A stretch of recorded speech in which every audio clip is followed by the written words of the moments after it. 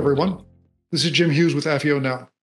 We are a program of recorded interviews with former senior U.S. intelligence officers and those who write about them. Today, I have a fascinating guest. Her name is Nathalia Holt. She is a journalist and an author, and she's written a series of really fascinating books. One called Cure is about the people who defeated HIV. Another called The Rise of the Rocket Girls are about the female human computers who worked for NASA's Jet Propulsion Laboratory in California. But most recently, and that's the topic of today's conversation, in September, she has a brand new book called Wise Gals. Nathalia, welcome to AFIO Now. Thank you so much, Jim. You know, that's a very interesting title. What's it about? So Wise Gals is about a group of women pioneers at the CIA.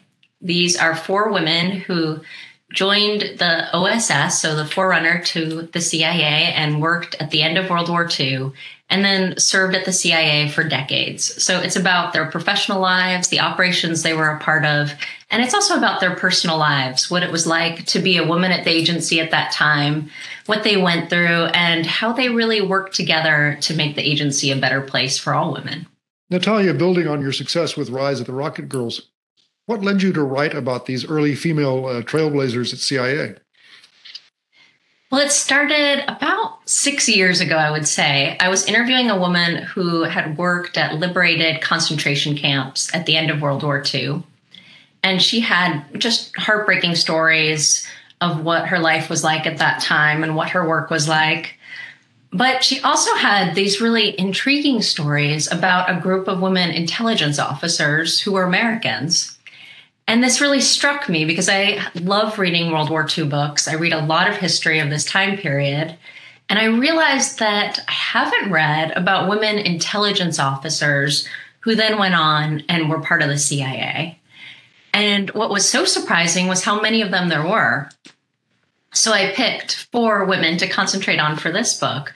But honestly, it could have been far more than that. This was a really vibrant group who were brought in these early days in the 1940s and built astounding careers at the CIA. They had incredible success, and the operations they were a part of were really critical to our national security during the Cold War. What kind of difficulties did you encounter in doing the research on these ladies? Well, it was quite difficult because there isn't much publicly available on this group of women.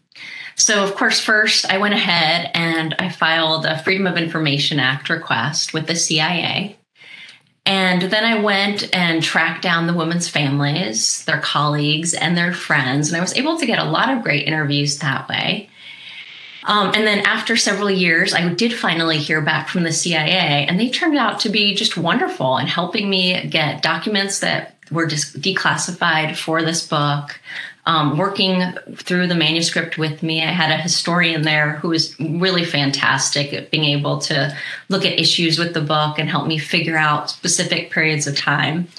And then, of course, I really couldn't have written this book without your organization. I don't know what I would have done without you. Honestly, it was wonderful to be able to hear from members of AFIO, because I heard wonderful stories about what it was like working with these women, what some of these operations were actually like, how they went. And of course, all of these were many decades ago. So to be able to combine these interviews with then documents from the CIA gave me a really full picture of what this time period was like. And I have to say, I've done so many different interviews in my career, in academia, in corporate, and entertainment, and all different kinds of government agencies as well.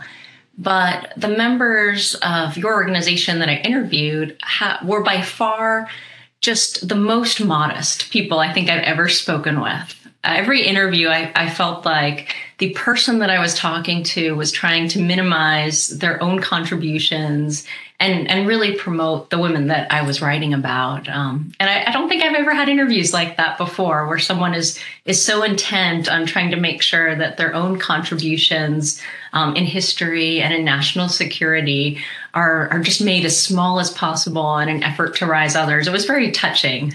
For our audience, there is a body of information that has now been released by the agency back in 2013 entitled From Typists to Trailblazers, which gives a lot of the history of early female employees at the CIA, and you can actually find that on the CIA website.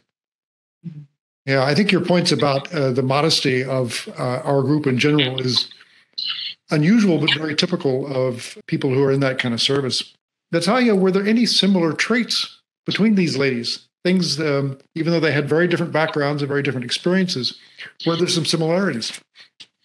There were. And that's remarkable because the women that I write about are so different.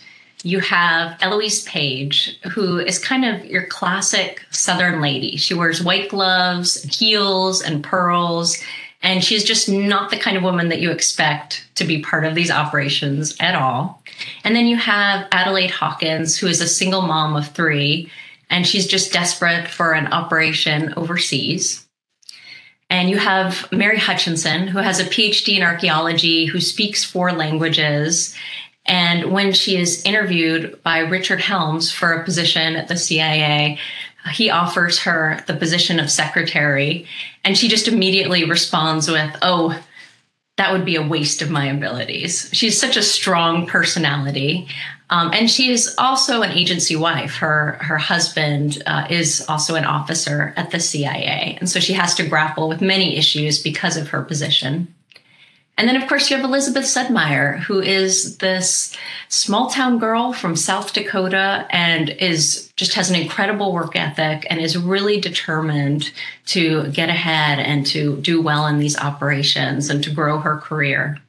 And what I love about these women is that they're all so different. They all have different passions, different interests, different kinds of families, different backgrounds. Their education couldn't be more different. Many of them have college degrees, but some, like Addie, are just a high school graduate. And yet what really binds them together is their absolute love of country. These are women who worked for the CIA, definitely not for the money and not for promotion, not for their ego. They did it because they really believed in what they were doing. And I see that over and over again in the interviews that were done with them, where you can hear them saying this in their own words, but also in their actions. They worked for the CIA for decades during conditions that were not always easy. And as I mentioned to you off camera, all of these stories are special, but the one that's particularly special to me is that of Elizabeth Sudmeier. When I joined CIA's Near East and South Asia Division in spring of 1972, Elizabeth was my first boss. So she was my coach and mentor and really helped a young kid get established in what in those days was a not very well known and pretty hierarchical organization. Nathalia, what surprised you the most about females at the CIA that you found out from your research? It's a tough question because there were many surprising things. For example, the Petticoat panel was really surprising to me when I actually went through those documents and went through what it was like and the transcripts of those meetings. I mean, some of what's said in there is pretty shocking for modern ears, not quite so shocking, of course, for the time. But what actually surprised me the most was the story of Jane Burrell. Jane Burrell joined the U.S. government in 1942, and she became an intelligence officer in an elite unit known as X2 and was sent to Normandy by 1943. She had just an incredible career. This is a woman that was recruiting Nazi intelligence officers, turning them to the Allies' side, and using them in a multitude of operations that made a very big difference at the end of the war. And then after World War II, she continued on, and she was stationed in several different places in Germany. Then she went back to DC for a bit and then was in France. And she just had an incredible career of tracking down even Nazi gold. She unearthed a huge treasure in these hills way out in the Alps. And then in 1949, while on an operation involving the Monuments Men, she was in a plane crash and sadly died. And so this actually makes her the first CIA officer to die while in service to our country. And I think what has most surprised me is that now that I've documented this, I've found out that there is just no star for her on the memorial wall. And so my hope is that by really showing all of the paperwork for what she was doing at the time of her death, what she was involved in, we can finally get that recognition for her. She certainly deserves it. Good for you. During the course of your research and over time, did you notice any change in attitudes, any better opportunities for women at the CIA?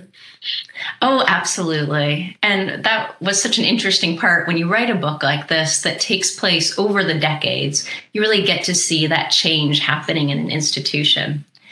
And so when I wrote about the Petticoat panel, so this is the 1953 panel that a group of women at the CIA had, and it was an effort to document how women were being promoted less often and making less money, although they were doing the same work as their counterparts. And the women that I write about, which are these 4 women in the book, were all on the panel. So they're all together in DC at this time. And they're really forming some friendships, as you can imagine, based on their shared experience.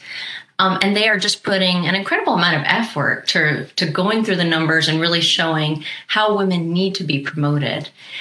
And I think what's remarkable about this is just, how unexpected this is for 1953. I mean, no other government agency is doing anything like this. No other government agency has this number of women who not only are having these incredible roles in intelligence operations and being given all these responsibilities and working in operations across the globe, but they're also gathering together to try to make the environment better for women. And what you see is that all of the work they did then really ends up paying off in the next decades.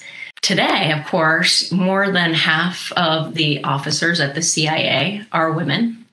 And you have an incredible number of women that have been promoted. Of course, you have Gina Haspel, who's the first director of the CIA in 2018. And then today in 2021, you had Avril Haines, who is appointed as the first director. And all of this is really the promise of the Petticoat panel fulfilled. I think the women would be incredibly satisfied to see that the seeds of their work at that time just really come to fruition now, and all of the things that have happened since then because of their careers. As some of our audience is aware, it was my privilege to serve as the chief of CIA's Near East and South Asia division in the early 2000s. And before I left, we actually had several women serving as chiefs of base and chiefs of station in the Near East. And we considered that to be quite an accomplishment given the history that you've been talking about. Absolutely. And one of the women that I write about, Eloise Page, was the first female chief of station. And she, of course, served in Greece at a time when it was quite dangerous to do so. So it was really interesting to document that period of her history and what that was like for her as well. And that was shortly after the Dick Welch assassination, which exactly was actually the first CIA chief of station to be assassinated. Nathalia, as I mentioned to you off camera, AFIO does a lot with academic outreach. Part of our audiences are students. Based on your research, do you have any advice that you'd like to provide to young women in the United States who might be considering a career in intelligence? Well, I think it's helpful to know that you are not the first. If you're a young woman looking at joining the intelligence community, you are joining a very long line of women that came before you.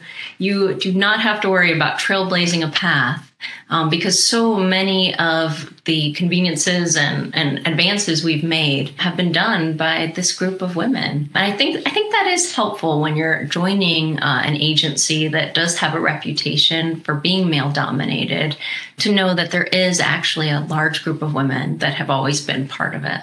Well, I want to thank Nathalia Holt today. The book is called Wise Gals. It is well worth your time. It's coming out in September, and I hope that you will all get a copy and read it. Nathalia, thank you very much for your time today.